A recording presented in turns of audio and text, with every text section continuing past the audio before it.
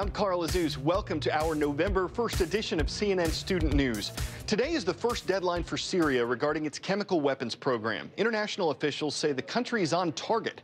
Syria's civil war started more than 2.5 years ago. It's not over. Government troops and rebel forces were fighting yesterday. But Syria is following an international agreement to get rid of its chemical weapons. Today's deadline was about destroying equipment at chemical weapons facilities.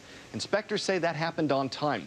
But they couldn't get to 2 of the sites because they were considered too dangerous. Syria says those sites are abandoned and empty, but inspectors say they can't be sure, so they only certified the sites they went to. The next deadline for this mission is in 2 weeks. By November 15th, the inspection agency has to approve Syria's plan for how it will destroy its supply of chemical weapons. Please turn off all cellular phones and other electronic devices. Sound familiar? On U.S. flights, passengers can't use electronic devices during takeoff and landing. But that rule is getting grounded. The Federal Aviation Administration says airlines can let passengers use smartphones, tablets, or laptops throughout the flight. The devices have to be in airplane mode, and you still cannot make phone calls. Plus, airlines can ask passengers to turn off their devices in certain situations. The old thinking was that the devices were a safety issue. The concern was about radio signals interfering with the plane's systems. Newer studies show most planes can handle the interference. Airlines will have to prove that to the FAA before they can put the new rules into effect. The first 2 days of November mark 2 holidays celebrated around the world. November 1st, All Saints' Day. November 2nd, Day of the Dead. We'll start with All Saints' Day. The meaning of the holiday is right there in the name. It's a celebration of all Christian saints. In Christianity, a saint is someone who is officially recognized as very holy because of how he or she lived. There isn't one definitive explanation for how or when All Saints' Day started, but we do know that Pope Gregory IV made it an authorized holiday starting in the 9th century. Many Christians celebrate the day after All Saints' Day as All Souls' Day, when people pray for friends and relatives who have died. It's the same basic idea as the Day of the Dead. That holiday is mostly celebrated in Mexico, although other parts of Latin America and Mexican-American communities in the U.S. have celebrations as well. In Spanish, the holiday is called Dia de los Muertos. It's not supposed to be a sad or a scary occasion. The idea is to honor dead loved ones and to think about death as a natural part of life. People often celebrate in their homes, making altars with pictures and special objects from their loved ones. Skulls and skeletons are common symbols of the Day of the Dead, but they're often used in lighthearted ways. 100 points in a single NBA game, Wilt Chamberlain. 7 career no-hitters, Nolan Ryan. 208 career touchdowns, Jerry Rice. Sports are filled with records and with athletes trying to set new ones. Off the coast of Portugal, one surfer just took on a mammoth wave. Whether or not he set a record is up for some debate. It's the big wave seen around the world. It's like going down in a mountain that never ends. Surfer Carlos Burle describes catching a ride on what may be a world record wave. It happened Monday off the coast of Portugal. Everyone's still talking about the Brazilian surfer's amazing feat. But not everyone is sure it's a record. Well, if he's claiming that he's ridden the biggest wave ever ridden, I'd say maybe he wiped out on the biggest wave ever ridden. Eyewitnesses say Burle rode a towering wave estimated at 30 metres or 100 feet in height. If that's confirmed, it would break Garrett McNamara's current world record. He surfed a wave nearly 24 metres or 78 feet high in the same spot back in 2011. This time, McNamara was a member of Burle's support crew, and he says, You know, I watched all the waves, and I didn't see any waves that were bigger than the wave I caught last year. There was definitely no waves over 100 feet ridden. Experts are also questioning Burle over a close call involving his surfing partner. Burle helped rescue Maya Gabeira on Monday after she nearly drowned attempting to catch one of these monster waves. She doesn't have the skill to be in these conditions, and she should not be in this kind of surf. And I feel like it's Carlos's responsibility to take care of her, and he's just lucky that she didn't drown. She wanted to surf badly, you know, and sometimes people think that I push her, but that's not true because I'm just here to help her. Gabeira suffered a broken ankle but is otherwise okay. When it comes to the record, that will all need to be sorted out by officials from Guinness World Records. But Burleigh says he's confident he has set the bar.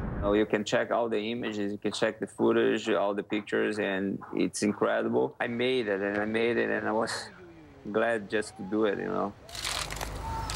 Fionnuala Sweeney, CNN. It's time for the shout-out. Pesky's Pole, the Green Monster, and Yaz Door are all part of what stadium? If you think you know it, then shout it out. Are they in Yankee Stadium, Wrigley Field, Fenway Park, or Camden Yards? You've got 3 seconds. Go. Those are all famous features of Fenway Park, home of the Boston Red Sox. That's your answer, and that's your shout-out. The Red Sox won the World Series in 2004 and 2007, but not at home. The last time the Sox won a championship in Fenway Park was 1918. World War I was about to end. The first ever Tarzan movie premiered, and a first-class stamp cost 3 cents. Then this happened Wednesday night. Boston beat the St. Louis Cardinals and won the World Series. It's been nearly a century since Sox fans could celebrate their team's victory in Boston. That allowed for moments like this. Boston fans who found their way to the finish line of the Boston Marathon, the site of the terrorist attack back in April. The phrase Boston Strong developed after that bombing. It became a rallying cry for the city and a mantra for the Red Sox. After Wednesday night's World Series win, MVP David Ortiz said, "This is for you, Boston. We've been through a lot this year, and this is for all of you."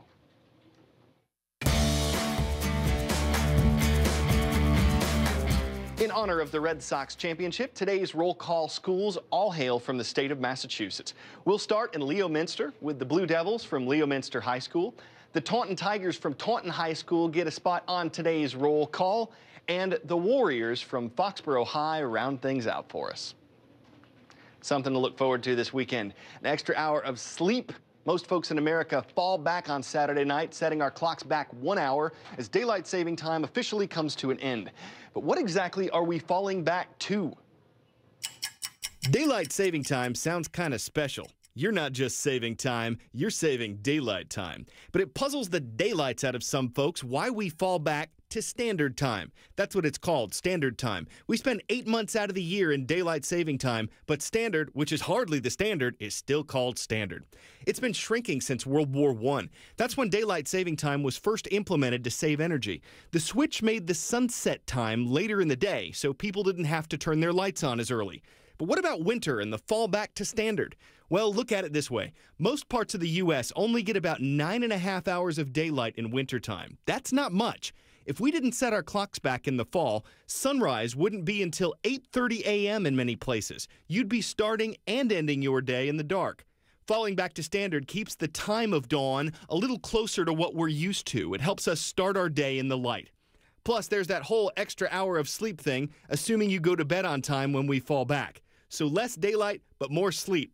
Unless you happen to live in Arizona or Hawaii. Most parts of Arizona and all of Hawaii don't observe daylight saving time. They don't have to. It's not required by law.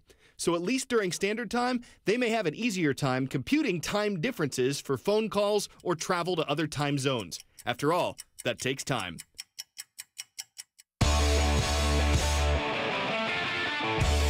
A lot of dogs love going for a ride in the car, but not Tommy. This YouTube video catches a petrified pooch who's looking more like a scaredy cat. And what does a dog do when it's nervous? The same thing you might do during a scary movie. Hold hands with the person next to you. Tommy doesn't want to let go. When his owner tries to put that hand back on the wheel, Tommy says, "Oh, no, you don't." Whether you call it nerves or affection, it makes sense to commend Tommy's performance. After all, he deserves a hand since he obviously wants a pause. A paw pun. Nailed it. But it's time for us to pause. Hope you have a great weekend, everyone. For CNN Student News, I'm Carl Azus.